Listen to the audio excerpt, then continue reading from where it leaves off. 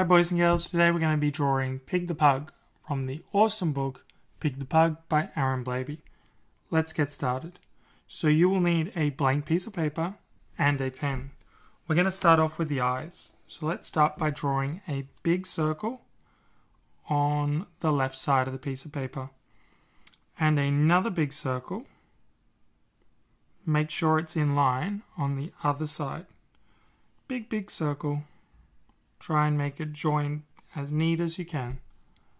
So we're going to draw another big circle inside that circle for the eyeball and do the same on the other one.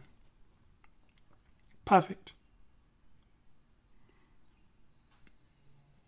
Now we're going to draw the little pupil.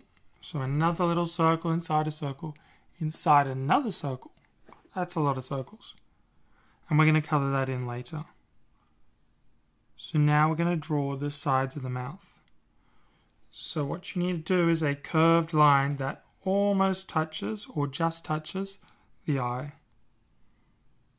And keep it coming across until the other eye and make sure it just touches and go down the page a bit and stop. Now we're going to draw the nose in the middle of both eyes. So we're going to draw a center line just to show where the nose ends. And now we're going to draw a little curve that comes up and across for the nostril. And do the same on the other side. Curves down, goes up and across. Perfect. Now we're going to draw a line down the center to get to his mouth. And we're going to draw his mouth, which is slanted a bit. So it's not a straight line across. It's a slanted line, then go down and curve around and up to join the side of his mouth. Just like that. And do the same on the other side. Make sure they're both the same length, because Pig the Pug is quite symmetrical. Now we're going to draw 8 whiskers on one side and 8 whiskers on the other side. Dot, dot, dot, dot, dot, dot. You can do as many whiskers as you like. Now Pig the Pug looks a bit grumpy, so we're going to do a little frown for his mouth.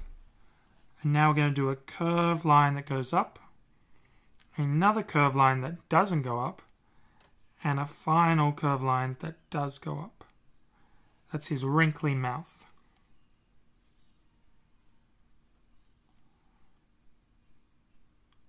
So now, boys and girls, we're going to go and just have a look at the center line. And he's got a few bumps at the top of his head because he's got all those wrinkles from being so chubby.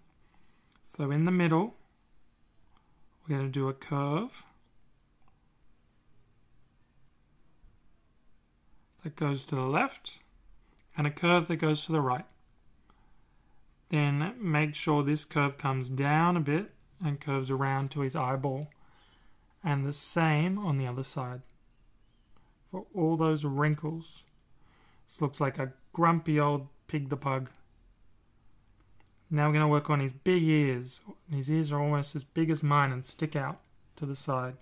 So we're going to curve, go all the way down, then do another line that comes from his eye and curves. And has a little bit that sticks out because that part is the bit under his ear, which we're going to colour in black later. Now go to his other side of his head to do his other ear. So we're going to curve around. And this one's a bit sharper and has a pointy ear. Then we're going to do the same thing, a curved line, which we'll colour in later in black. Now we need to do his side of his face.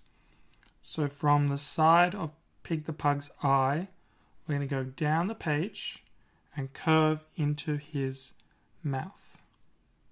Just like that. Then we can do the side of his body, which is a big curve, another big curve, and a final curved line. And you can even do a little crease to show how big he is. Too much food for you, Pig the Pug. Now we're going to do the other side for his face. This one doesn't touch his mouth. It's a curve, another big curve with a crease, a curve, and a final curve. And that is Pig the Pug. So let's colour him in. I've used brown, skin colour, and red, and some black to colour in Pig the Pug.